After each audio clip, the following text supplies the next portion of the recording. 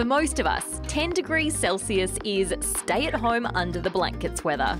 But for kids in this town, it means summer's arrived.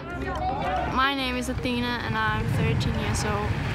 And I like it very much here.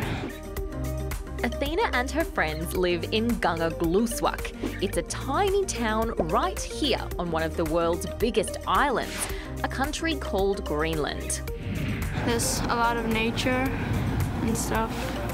In the summer I go rowing and kayaking or whatever. And me and my friends, we go out camping and stuff. Greenland has a pretty misleading name because most of it is actually white, thanks to an enormous ice cap that covers 80%. The ice cap's been around since the last ice age, more than 11,500 years ago. But for the past decade, it's been fighting a losing battle against global warming. Global warming is what we call the gradual rise in the Earth's temperature. It's caused by higher levels of carbon dioxide and other gases in Earth's atmosphere. Since the 1950s, Greenland's average temperature has risen by 1.5 degrees. Now that might not sound like much, but think about it this way. As you probably know, ice will stay frozen as long as it's kept at a temperature of 0 degrees Celsius or colder. An increase of just 1 degree will start turning it into water. Well, that's what's happening in Greenland.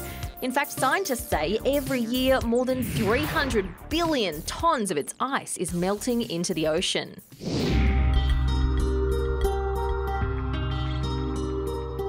This is Adam. He's a tour guide who visits Greenland's ice cap more than 300 times every year. He's managed to catch some pretty amazing things on camera, like this, and this, and this. It looks pretty cool, but it's actually a really bad sign. It's a fact that the ice sheet is melting and the landscape is changing. Look around, it's happening very fast. Adam says Greenland's even had some bushfires, which is pretty weird for a place covered in ice. But there's another side to this warming story in Greenland. Some people are actually happy about it. The warmer weather means warmer water, and that's meant the arrival of fish like mackerel that usually hang out further south. It's made fishermen here very happy. We see some higher stocks due to the climate change, or at least due to warmer sea temperatures. And then there are some just enjoying a reprieve from the cold. It would be nice if it would be warmer. Yeah, I could use some of that. But while global warming might mean more fish in Greenland for a while, and fewer jackets, pretty much everyone does agree its long-term impacts will be really damaging, not just here but around the world.